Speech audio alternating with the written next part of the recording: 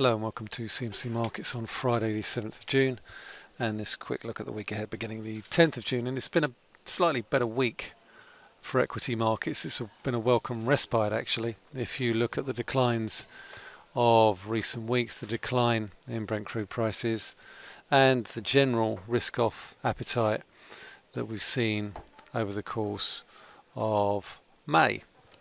So we've seen a bit of a rebound this week. A fairly decent one at that, but bond markets have continued to look well bid. Yields are still quite a bit lower from where they were a few weeks ago, and gold is still near its highest levels this year, above 1,330. So as we look ahead to the week ahead, we've got a whole host of important data coming out at a time when China tariffs have started to kick in on the 1st of June of $60 billion on US goods, and we've got a whole host of Chinese economic data coming out in the week ahead. We've also got the G20 finance ministers and central bankers meeting over this coming weekend, as well as a whole host of UK data, UK wages, UK unemployment coming up, as well as the Swiss National Bank rate decision. But for this week, the week just gone, we've seen a decent rebound.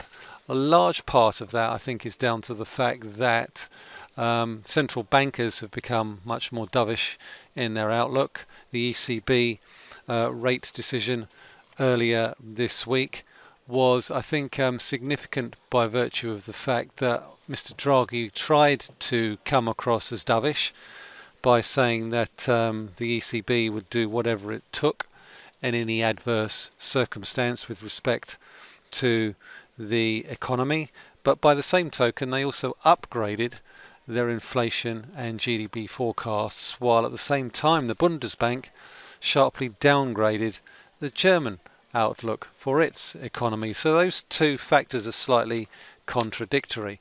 That being said, we've seen a nice little rebound in the German DAX off the 200-day moving average, but what we haven't done as yet is taken out this trendline resistance from the peaks that we saw at the beginning of May, which currently comes in around about the 12,100 level. So I'll be keeping an eye on that particular resistance level there.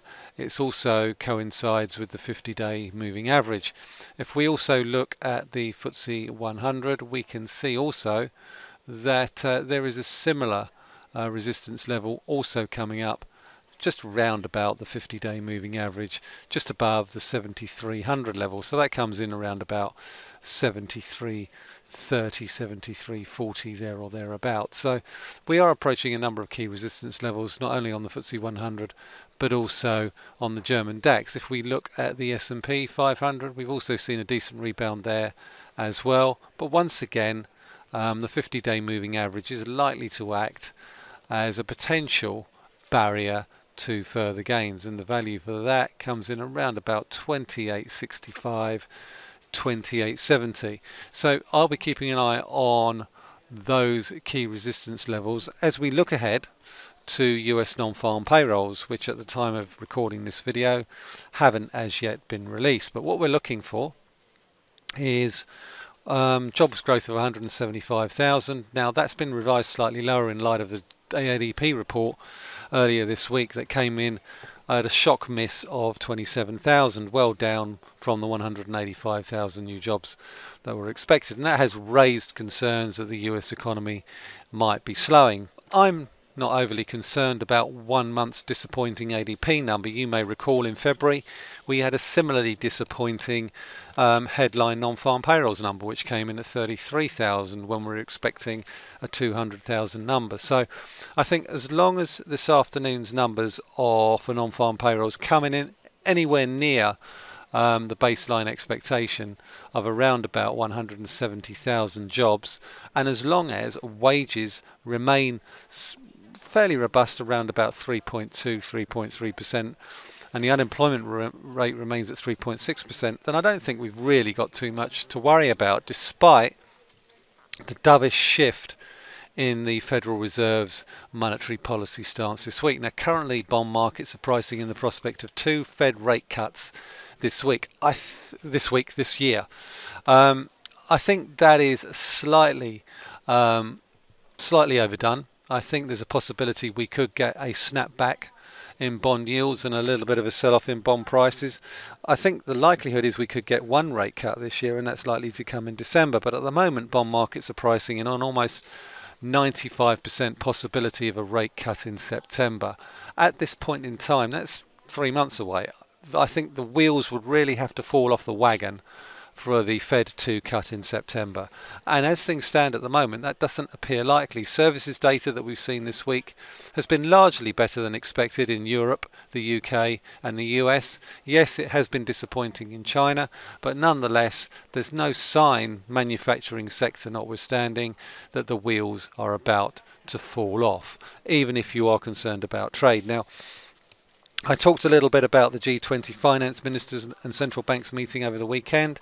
They're set to meet in Fukuoka in Japan this weekend. I think the main topic of discussion is obviously likely to centre around trade and whether or not Steve Mnuchin, the Treasury Secretary, will try and reopen a dialogue with his Chinese counterpart ahead of the end of the month's G20 meeting, which is due on the 28th and the 29th.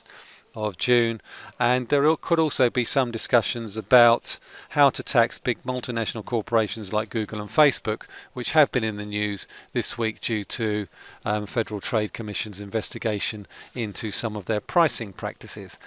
We've also got Chinese trade numbers for May, which are due out on the 13th, followed by Chinese retail sales and industrial production numbers for May, due out on the 14th. Now, the most recent set of China trade data for April were a little bit of a mixed bag. We did see an improvement in the March numbers. Exports rebounded quite strongly. This appeared to be a false dawn because in April we saw exports decline 2.7%. And I think the rebound that we saw in March was probably down to some front-running of increases, due to some front-running of increases in tariffs. As an arbiter of internal demand, I think we really need to look at how the trade numbers are skewed in the coming months by front-running ahead of the rises in tariffs that we saw kick in at the beginning of June, because on the 1st of June China put its own tariffs on $60 billion worth of US goods. With respect to retail sales and industrial production for China, manufacturing sector has continued to be an underperformer. It's likely that the main numbers will probably be pretty much the same. In March, we saw a strong rebound in industrial production to 8.5%, but that appears to be a flash in the pan. April fell back to 5.4%. Retail sales also slowed to their lowest levels in 16 years in April. They were pretty dreadful, and I think investors will be hoping that they're a one-off and we see a rebound in May. If we don't, and in the absence of dialing back in trade tensions, then we could expect to see this rebound that we've seen this week run in to a little bit of selling pressure, irrespective of what central banks are signalling with respect to monetary policy. We've got the Swiss National Bank rate decision also this coming week, and they're likely to signal that rates are likely to remain on hold for quite some time to come. Now, there is some natural resistance in Euro Swiss around about 112.30, 112.20. We have seen some safe haven buying of Swiss francs over the course of the past few weeks, largely I think as a result of the sell-off in equity markets. The rebound in equity markets could see some of that pressure come off, but I can't see the Euro Swiss moving much above the 113 level, which is also where we have the 200-day moving average. So if we continue to get a rebound in equity markets, Euro Swiss could benefit from that. If equity markets continue to push lower, then obviously Euro Swiss could run into a little bit of selling pressure. And similarly for gold, which we've seen a nice little spike up, but we haven't as yet taken out the 1345 level, which basically is this year's peak. So keep an eye on gold prices. If we break higher there, then we could well see a further weakness in equity markets or vice versa. We've also got US retail sales for May due out on the 14th of June. Keep an eye on those numbers. Is the US consumers' spending pattern still holding up? Personal income and personal spending income has continued to come in ahead of spending. Spending has been a little bit subdued. The only really decent number for retail sales this year was the 1.6% gain that we saw in March. Other than that, the picture's been fairly subdued despite fairly decent payrolls growth and fairly decent wages growth. On the sterling front, it's been, or looks like it's going to be, another negative week for the pound against the euro. We've seen a little bit of a rebound against the dollar, but that's largely on the back of the fact that the Fed has gone slightly more dovish, ruling out the prospect of further rate rises this year. No one's talking about that now, and that's reflected in a little bit of weakness in the dollar. Brexit extension in March didn't quite have the effect of boosting consumer spending that we expected it might, largely as a result of the timing of Easter and some decent weather. Unemployment rates, though, still continue to look continues to still look fairly decent, at multi-year lows, despite reports of job losses in retail and manufacturing in recent weeks. Inflation does appear to be starting to drift higher, and I think that is a little bit of a worry, but that's largely as a result of higher fuel prices, and oil prices have come down in the past few weeks, so that should edge off.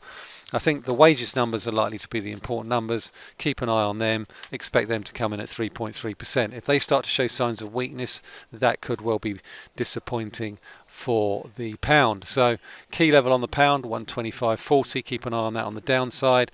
128.30, 128.40 on the upside. On the corporate front, the big story I think of this week is what I'm going to focus on is Tesco's. Tesco's latest Q1 sales and revenues numbers, which is due out on the 13th of June. Now, last year was a good year for Tesco's. We saw a 34% jump in profits. I think they'll do well to be able to match that kind of performance in the weeks and months ahead. This week's Q1 sales numbers are likely to be a reminder, if any were needed, that the retail environment remains tough, likely to remain a drag on profits over the next few months. And this does appear to have been borne out by the latest Kantar World Panel data, which showed the UK's #1 supermarket share dropped to 27.3% at the end of last month from 27.7% a year ago. And once again, this has been down to discounters Aldi and Lidl eating into its market share. And I think as this increase or pressure on margin has prompted Tesco's to look at pulling back from a number of its non-core operations as it strives to keep a lid on its costs. And obviously one of the decisions to do that was when it pulled out of the mortgage market earlier this year and is now looking to offload its mortgage book.